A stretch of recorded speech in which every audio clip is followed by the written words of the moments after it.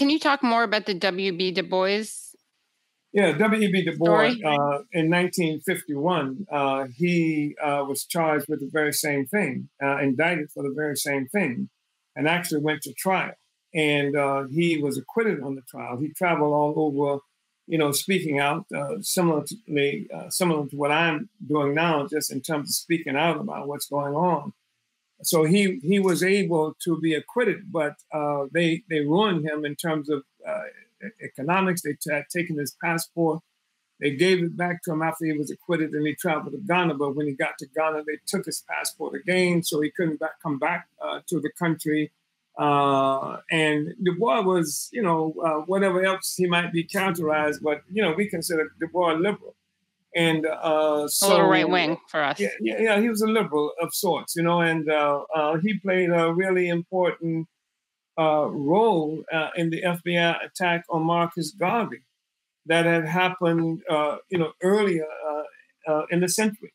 And he played that really important role for that. And of course, the FBI, under the color of law, Garvey had done this incredible thing, built an organization from 6 to 11 million African people around the world, had created economic entities similar to what we are emulating right now, had actually purchased steamship lines so Africans could trade with each other globally, had created ambassadors traveling around the world, had intervened at the League of Nations conference in 1919 where they were discussing what was going to be done with parts of Africa, making their declaration that Africa for Africans at home and abroad. So they attacked Garvey, FBI, said that he used the mail to defraud the people with selling stock for the steamship line that he had.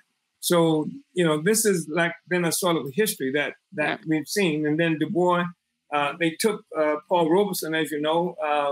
It's really interesting about Robeson because he went to the United Nations with a petition to charge the United States with genocide against African people here. So they attacked him. They brought him before the House of Un-American Activities are you now? Have you ever been? Like a member of the Communist Party USA. They did a real serious attack on him. And that's just the history of it. I mean, I'm mentioning these relatively well-known people, but the FBI, as you know, with its counterintelligence program that targeted what they call Black nationalist hate groups, the hounding of Martin Luther King that they did, they tried to get King to commit suicide. What they did to Malcolm X, and they declared in 1969 that the Black Panther Party was the greatest threat to the internal security of the United States. So this is the history of that relationship.